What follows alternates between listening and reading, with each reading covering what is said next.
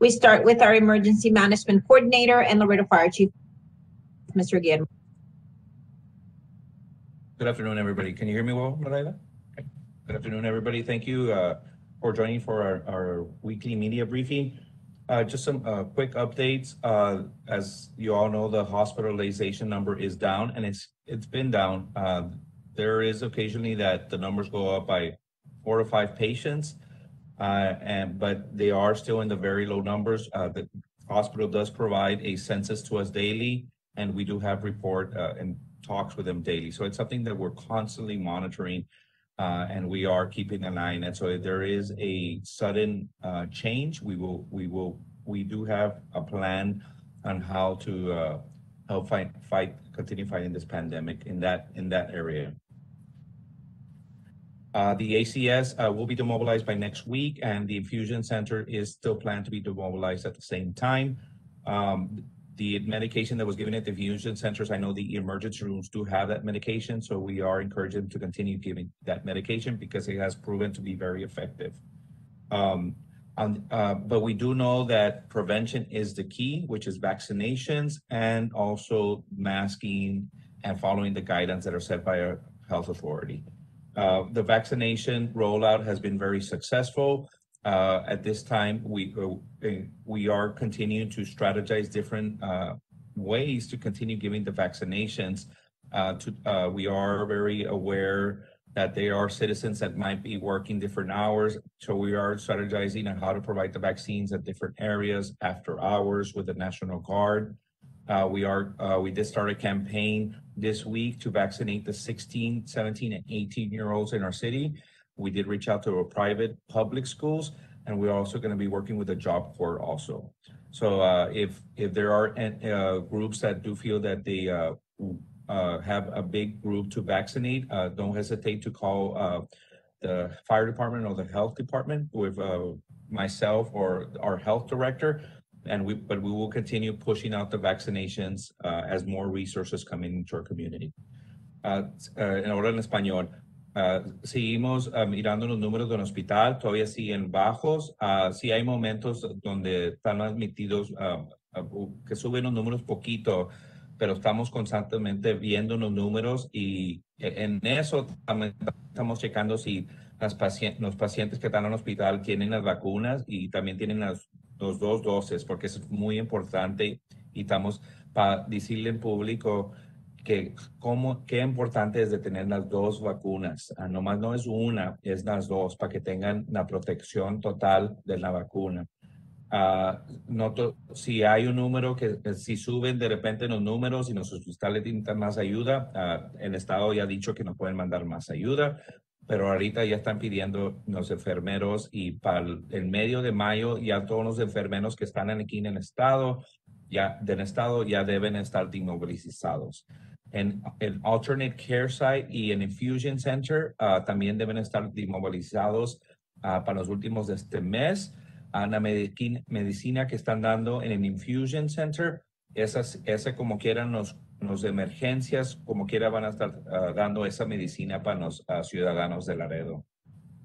En las vacunas estamos haciendo diferentes methods para pasar las vacunas a la comunidad. Sí sabemos que hay una gente que trabaja horas largas o no tiene, y por eso también tenemos con las vacunas, con el National Guard, vamos a tratar diferentes maneras para tener las vacunas de 2 a 7 o 2 a 8, para darle la oportunidad a la gente que salga del trabajo para darle las vacunas también.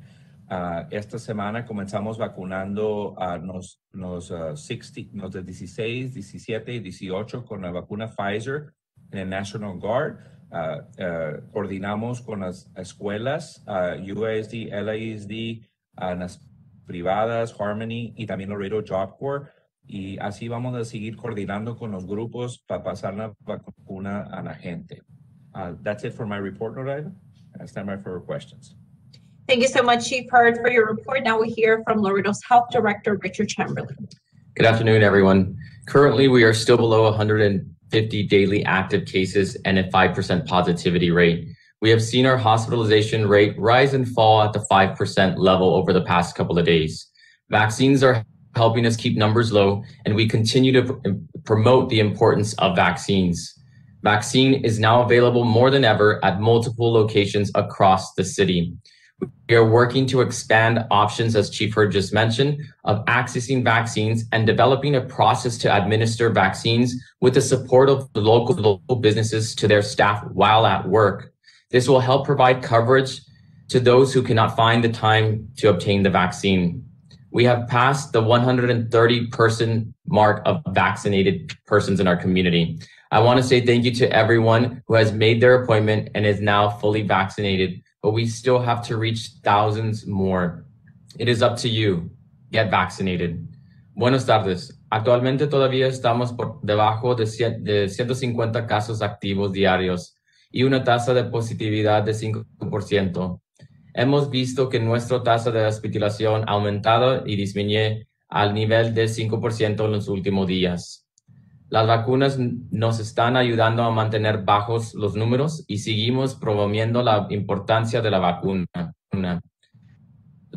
La vacuna ahora está disponible más que nunca, el acceso en toda la ciudad. Estamos trabajando para ampliar las opciones de acceso a las vacunas y desarrollar un proceso para administrar vacunas con el apoyo de las empresas locales a su personal mientras que están en el trabajo. Esto ayudará a brindar cobertura a quienes que no pueden encontrar el tiempo para obtener la vacuna. Estamos pasando el 130,000 personas vacunadas. Quiero dar las gracias a todas las personas, a toda la cita y ahora están vacunadas, pero todavía tenemos que llegar a miles más. Desde usted, vacunarse. It's up to you. Get vaccinated. That is my report. Stand by for questions. Thank you. Thank you, Mr. Chamberlain, for your report. Now we hear from Laredo's Health Authority, Dr. Victor Trevino. Yes, good afternoon, Dr. Victor Trevino, Health Authority. We are reporting 833 deaths as of yesterday. And of course, our condolences to the families of those we have lost to COVID-19. Now, in line with what Chief Hurd said and Mr. Chamberlain, we're reporting a slight uptick in the hospitalization at 25 COVID patients as of yesterday, as compared to 10 days ago when we were at 6. However, this morning, the hospital is showing less admissions, and the hospitals are still within their capacity to handle the current census of COVID patients, which is at 7%. Now, this 7% is in comparison to the total hospitalized patients and the census. We're monitoring the recent uptick as it relates to the vaccination and home gatherings. Now, specifically speaking about home gatherings, as the aggregate infection metrics have stabilized, we're currently issuing caution to the public on having large in-home gatherings without following public health guidelines, especially when the status of attendees' vaccination status is unknown. And we're seeing cases of this nature that do arise, so some alarm as a result could lead to more infections and deaths. Some of these activities are partly driven by the false belief that because of the infections being reported lower and lower, that the virus is no longer here. This is the farthest thing from the truth. The lower infection being reported is a natural consequence of more vaccinations and unvaccinated people continuing to follow the public health guidelines. But the virus is still very much present in our community. So please stay vigilant and get vaccinated. Now, to speak about pregnant women and the COVID-19 vaccine. As has been discussed previously, the CDC recommendation for pregnant women to receive their COVID vaccine was a balance of risk, benefit, and discussions with their doctor. And what I tell my patients is that there was no scientific evidence that antibodies formed from COVID-19 vaccinations caused any problem with pregnancy, including the development of the placenta and fetus. A recently released study published yesterday in the New England Journal of Medicine found that preliminary findings did not show obvious safety signals among pregnant persons who received the mRNA COVID-19 vaccines. As we all know, the more studies that are ongoing, and there are more studies that are ongoing that will be shared with the public to further add the evolving science. Now, currently, the CDC and the American College of Obstetrics and Gynecology, ACOG, and the Society of Maternal-Fetal Medicine, SMFM, have supported the position that COVID-19 vaccines should be offered to pregnant individuals who are eligible for vaccination. Now, this is based on the fact that those who are pregnant are at a higher risk for being hospitalized in an intensive care unit and requiring a high level of care, including being intubated, breathing support, on ventilators, and are at higher risk from dying if this happens, including morbidity and mortality to the baby, and also the baby needs to be delivered preterm. En español, buenas tardes, Dr. Víctor Treviño, Autoridad de Salud. Para hablar de la actualización de los hospitales, nos encontramos informando 833 muertes hasta hoy, y hasta ayer, perdón. Nuestras condolencias a las familias de aquellos que hemos perdido por COVID-19. Estamos informando un ligero repunte de la hospitalización de 25 pacientes con COVID a partir de ayer, en comparación con hace 10 días cuando estábamos a nivel de 6 personas.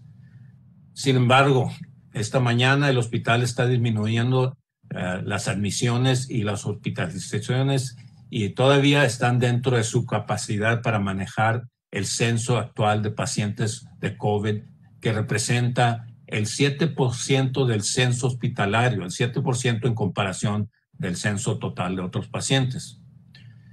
Estamos monitoreando este aumento reciente en lo que se refiere a la vacunación y las reuniones en el hogar. Y específicamente las reuniones en el hogar, a medida que las métricas de infección agregadas se han estabilizado, actualmente estamos advirtiendo al público sobre la celebración de grandes reuniones en el hogar sin seguir las pautas de salud pública, especialmente cuando se desconoce el estado de vacunación de los asistentes. Y estamos viendo casos de esta naturaleza que se generan con cierta alarma, ya que el resultado podría provocar más infecciones y desgraciadamente más muertes. Algunas de esas actividades están impulsadas en parte por falsa creencia de que debido a que las infecciones que se han informado son menores, el virus ya no está aquí. Y esto es lo más alejado de la verdad. Las menores infecciones que se reportan son una consecuencia natural de que hay más vacunaciones y las personas no vacunadas continúan siguiendo las pautas de salud pública. Pero el virus todavía está muy presente en nuestra comunidad. Así es que manténgase alerta y vacúnese. Ahora, para hablar para las mujeres embarazadas y la vacuna COVID-19, como se ha comentado anteriormente, la recomendación anterior de la CDC para las mujeres embarazadas que reciban la vacuna COVID-19 era un equilibrio entre el riesgo y el beneficio y conversaciones que se tenían con su médico particular. No hubo evidencia científica de que los anticuerpos formados a partir de las vacunas de COVID-19 causaran algún problema con el embarazo, incluyendo el desarrollo de la placenta y el feto. Un estudio reciente publicado ayer en el New England Journal of Medicine encontró que los hallazgos preliminarios no mostraron señales de seguridad obvia entre las personas embarazadas que recibieron vacunas del COVID-19. Y como todos sabemos, se están realizando más estudios y se compartirán con el público para contribuir aún más en la evolución de la ciencia. Y actualmente la CDC y el Colegio Americano de Obstetricia y Ginecología, la ACOG, y la Sociedad de Medicina Materno-Fetal, la SMFM, han apoyado la posición de que las vacunas COVID-19 deben de ofrecerse a las personas embarazadas que son elegibles para la vacunación. Y esto se basa en el hecho de que las embarazadas tienen un mayor riesgo de ser hospitalizadas en una unidad de cuidado intensivo y que requieran intubación y tratamiento de alta tensión, incluyendo ventiladores. y también tienen un mayor riesgo de morir si esto sucede.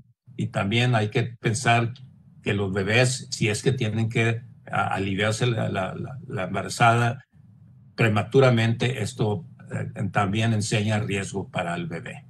Este es mi reporte. Gracias. Thank you so much, Dr. Trevino, for your report. Now we have some questions from our media that have been posted here on the chat. The first question is from Julia Wallace from LMT. It reads, are you all aware if any of the new COVID-19 cases or hospitalizations are people who have been fully or partially vaccinated? Good afternoon. I can share that we have had reported to us 3, as they are entitled by DSHS, vaccine breakthrough cases for persons that are not hospitalized. The beauty about obtaining your vaccine is that these persons did not experience any severe symptoms or become hospitalized. For fully vaccinated persons that are admitted to the hospital, we have not documented or have been reported any information been reported for fully vaccinated persons. A single dose vaccine for a person who has been admitted to the hospital has been documented. I don't have that specific number as of right now, but for persons who have not been admitted to the hospital, just to backtrack on that, it is 3 persons total that have been fully vaccinated, but have not been admitted to the hospital. I might add a little bit to that, Noraida. The country has reported 5,800 cases of the total vaccinations all over the country that have been given. Only 5,800 have shown illness after being vaccinated. Thank you to both for that answer. The next question is from Judith Rayo from Univision and Fox, and it reads, Dr. Trevino, there were recent deaths that involved 3 family members. Are you aware if they were fully vaccinated, and would you be able to comment on this case? Yes, we're unaware if they were vaccinated or not, but the preliminary reports say they were not, but we still have to confirm that. And we cannot speak to specifics about this, but yes, there were 3 deaths that were reported within a family, and this was thought to be after Easter gatherings. So we are aware of that, and that is very, very sad to hear that. Could you also say that in Spanish? Sí, cómo no. Sí, se reportó 3 muertes después de una agrupación del Día de Pascua, y se reportó que eran todos partes de una familia. No se sabe aún si estaban vacunados o no, pero los primeros reportes parecen de que no estaban vacunados. Pero al oír esto es unas noticias muy lamentables, y todavía se está investigando esta situación.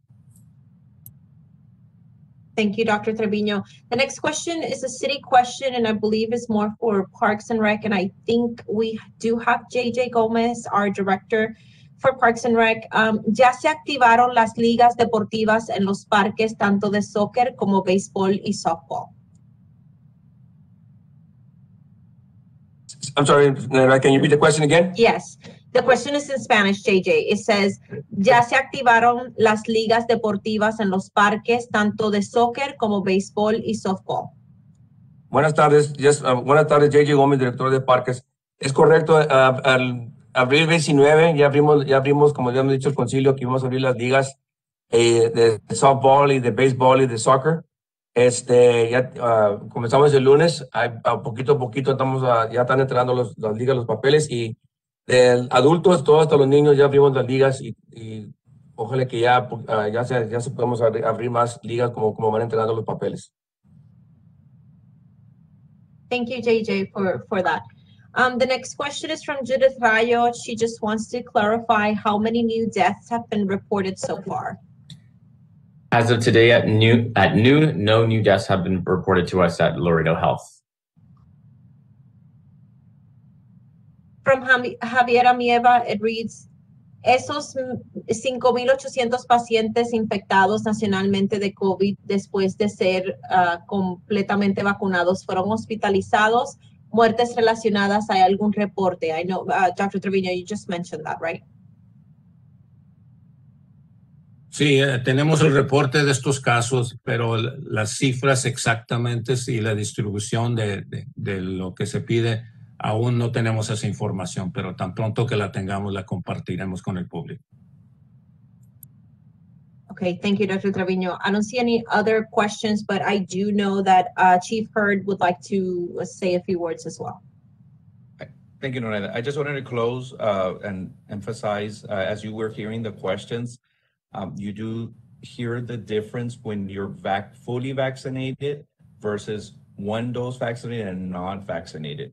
I mean, we have been mentioning this already, and the data that we're starting to ask for the hospitals, I mean, we don't have all the data yet, but it does show that there is a very big difference in hospitalization, also, and so how severe your illnesses are and in death.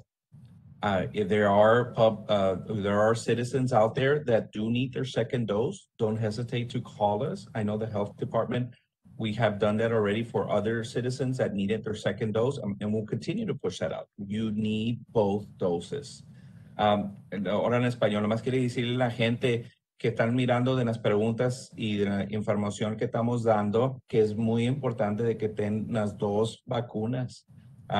Si hay una diferencia en si están en un hospital o hasta de la muerte.